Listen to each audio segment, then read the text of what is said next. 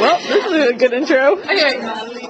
Okay, we are modeling mitosis, and the first stage of the stage before mitosis is called interphase, and that is 90% of like what the cell is in. And so here is our little diagram of that.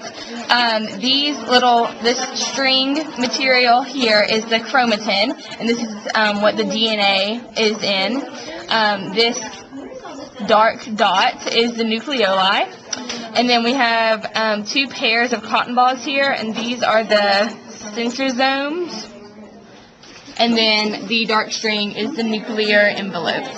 And this happens in 3 growth stages. G1 is first growth, that's just like regular metabolic activity. And then there's the S phase, which is synthesis of DNA, where DNA actually replicates itself. And then G2, which is second growth, and that is when the cell continues to grow and when it replicates its organelles. And that is interphase for you.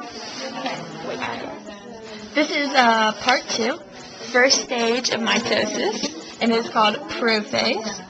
And in prophase, the nuclear envelope that surrounds the chromatin, which now is turning into chromosomes, starts to disappear, and so does the nucleolus.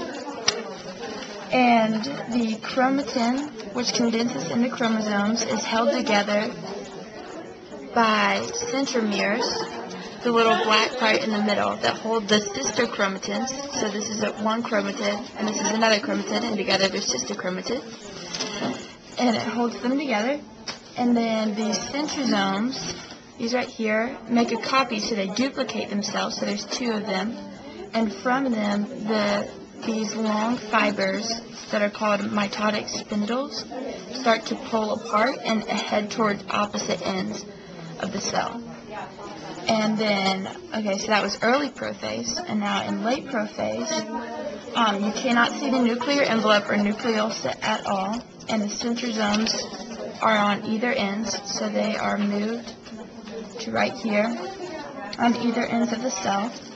And the chromosome is into a butterfly shape, so it's more like this shape right here, and attaches to the spindles on either end.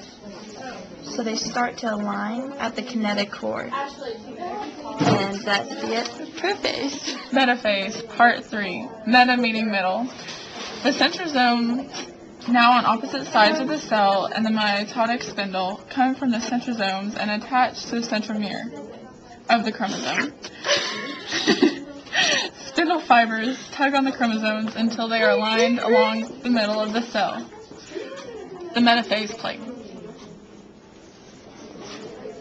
Alright, this is part 4, anaphase, and in this the cell is more oval shaped because of how the chromosomes are being pulled. So the first part is the spindle that are attached to the centromeres.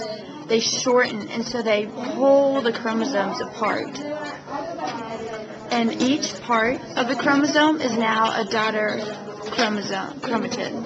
So these are both daughter chromatids, and so they're pulled apart by the mitotic spindle to either side. And then so now the daughter chromatids are on opposite ends of the cell by being pulled by the mitotic spindle. Is telophase, and this is the next to last final phase of mitosis. And as you can see here, the nucleoli has reappeared. The chromosomes, are split from anaphase, and they begin to turn into chromatin again. So, they form back into the string-like material. The centrosomes, are split. The mitotic spindle has retracted. And then comes cytokinesis.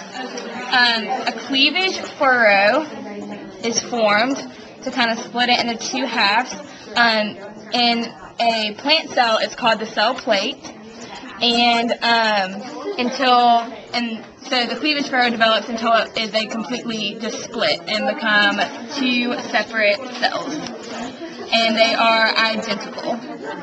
So, and the new cells are much smaller than the original cells, and they will start in interphase again and grow until they're ready to divide again.